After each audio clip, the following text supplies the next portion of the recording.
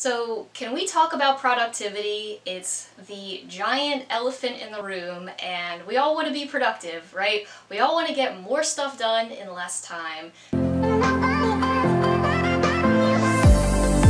So today I'm going to give you a sneak peek of what I do to be as productive as I possibly can with my side gig along with still working my full-time job. I'm going to let you see what my home screen looks like on my phone, all of the apps that I use on a daily basis that help me get done. The first category is time management, and for this, my #1 app for time management is Google Calendar. If you've been living under a rock for the past I don't know how long and you're not using Google Calendar, you need to get with the program and you need to start using Google Calendar. The desktop version is phenomenal, or if I'm on the go and need to know what my schedule is, need to know what my agenda is for the coming week or scheduling appointments, the mobile app is really easy to use. The other thing I will say about Google Calendar is you need to make sure, if you're using it for work, right, your full-time job, make sure you're signed into the correct account, right? Okay, so don't be scheduling things for your side gig in your work account and vice versa. That could be bad, and then you'll be like, oh, but Elena said to use Google Calendar for side gig. I'm giving you the fair warning right now, don't do it. I almost did it last week and it could have been bad. My second app under time management is Calendly. Now this is not technically an app, it is a desktop platform that you can use, but I find this platform to be particularly useful when you're trying to find a time to schedule a meeting or an appointment, and instead of going back and forth 30, 50 times over email or text message, you can send them a link to your calendar, say, hey, find a time on here that's good for you, and it automatically syncs to your Google Calendar, Outlook, or whatever calendar client that you're using. Just for the basic use case of scheduling meetings, the free version is fine. You do not need to upgrade. Okay, so now we're heading into task management for productivity, and under this category, the third app that I recommend is Asana. And Asana is a project-based, task management-based platform where you can simply drag and drop projects or tasks that you need to get done in a simple app format or also on the desktop. And the reason why I like this so much is because for me, being on my own, again, solo gig entrepreneur, I need a little reminder, I need some timelines to keep me accountable, because when I'm trying to stay accountable to myself, instead of just scribbling some notes down on my journal, you know, this helps me get a little bit more concrete with my deadlines, helps me stick to my deadlines, and eventually, if and when I have a team helping me on my side gig, which would then be my full-time gig, fingers crossed, then at that point I would be able to add people to Asana, help me task manage.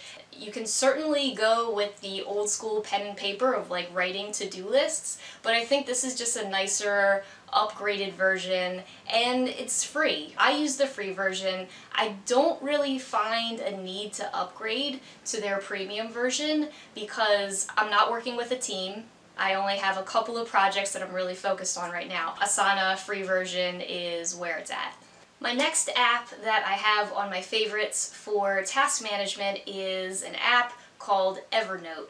And at first I thought Evernote was a little bit clunky, like I didn't really get Evernote. I was like, I have Google Drive, I have Dropbox, I got cloud storage, why do I need Evernote? So if you use more than one mobile device and you use a laptop, right, so laptop, mobile device, you're using them constantly, and you want everything to kind of like sync together, and you don't necessarily have the full like Mac product suite that everything is like syncing for you all the time, Evernote will be your BFF. And I finally kind of like light bulb went off in my head when I finally kind of got the use case for it, because I was uploading a whole bunch of like screenshots in my phone that I needed, and I was like, oh man, I gotta like download it to the Google Drive and I gotta, you know, rearrange it from there. what I could actually do is, from all those screenshots that I had in my camera roll, I can just send it right over to Evernote, and then Evernote will put it into a nice, neat notebook that will go along with whatever topic that screenshot is meant for, and it'll categorize it for me, and it'll upload it, sync it directly to my laptop where I will actually need to use that screenshot. You're not going to go wrong with this app. The other thing about Evernote is that it is free, right? So I'm loving all of the free apps. There is an upgrade feature if you want to add more devices to your Evernote suite.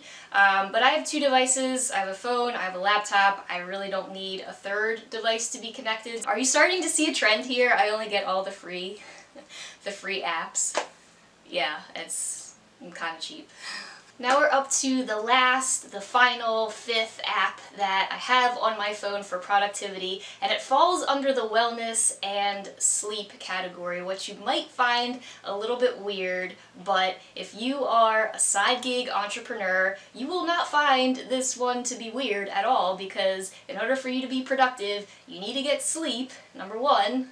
Sleep is going to make you a productivity monster, and if you don't, you're going to be cranky, your whole day is going to be messed up, and it's going to be terrible. I chose Calm, which is, again, I use the free version. I wasn't ready to drop the $70 for the year for the upgrade to their whole extensive library, but the reason why I like this so much is even in the free version, you have 70 minutes of free content, right? So they have sleep stories, which I will get back to in a minute. I'm a huge fan of sleep stories. And they also have guided meditation series. Really huge fan of the sleep story. The free one that's on there, I think there's only one free one, but it actually works. So it's Stephen Fry, it's called Gold Fields or something. He's just talking about Provence and the lavender fields, and what his voice, okay, number 1, is just so calming and soothing, and it just, every time it's like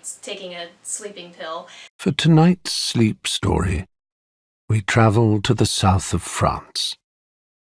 I'm Stephen Fry. The 7 days of calm and 7 days to comfort anxiety, those are really helpful as well in case I'm like really super wound up, I can't relax. I've been using the free version for like, I don't know, like 6 or 7 months. They're definitely losing money on me.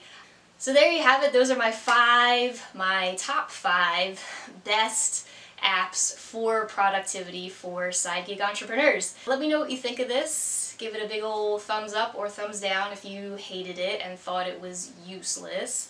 Let me know either way. Send me a comment down below as well. I'm using the free version of all of these apps, and again, they would be losing money on me if I was a paid spokesperson. So again, this is not an ad, this is just from me to you to help your productivity on your side gig entrepreneurship journey. I've been posting videos every Tuesday and have been able to stick to that schedule, so check out my new content every Tuesday. If we're not already friends on social media, check me out on Instagram, and also the podcast is launching very soon. I think by the time this video is published, the podcast will be live, so I'll have a little bit more to say about that in the next week or 2, but until then, keep up that side hustle, cause it looks good on you.